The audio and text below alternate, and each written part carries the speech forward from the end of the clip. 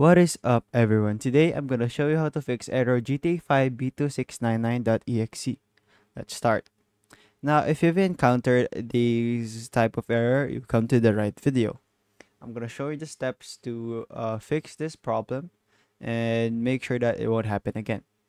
So the first thing that you need to do if you encounter this problem is go to the 5M logo or the 5M directory by clicking right click on it, go to properties, then selecting open file location. Now this menu should pop up.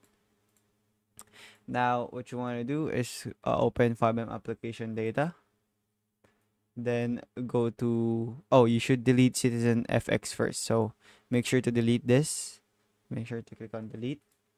Now the next thing that you want to do is go to crashes, make sure that this folder is empty. If there's a file here or any files here, make sure to select it and delete everything.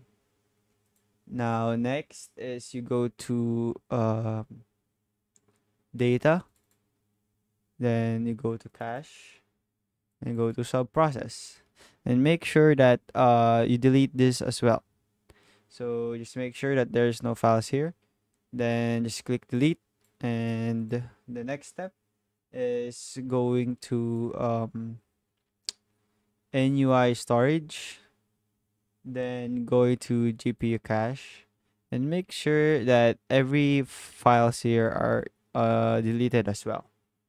So when you have done those steps, the next step that you need to do is make sure that you put that you delete that on your recycle bin. So just by simply right clicking on your recycle bin, then click empty recycle bin. So after that, just restart your computer and that error should be fixed. So I hope this video helps you.